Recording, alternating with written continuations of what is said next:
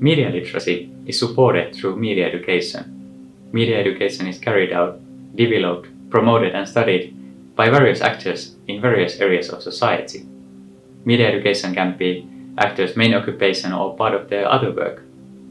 Actors that conduct media education in Finland include early childhood education centers, schools, libraries, museums, NGOs, companies, public agencies, just to name a few.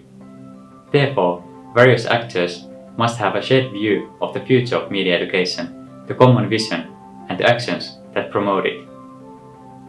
As a public authority, the National Audiovisual Institute is tasked with promoting media education in Finland.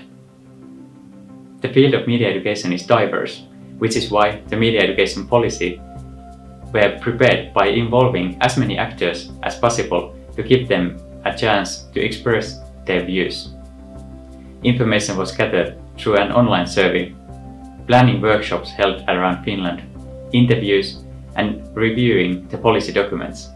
The first draft was also open for comments. The participatory preparation process aimed to develop the suitability and topicality of the policy and promote transparency. Through the preparation process, the new policy was created to form a vision for media education, to present key objectives and related proposals for actions.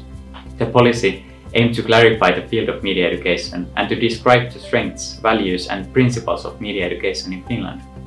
The policy also included a description of current status, current areas for development and the related social, cultural and technological developments trends.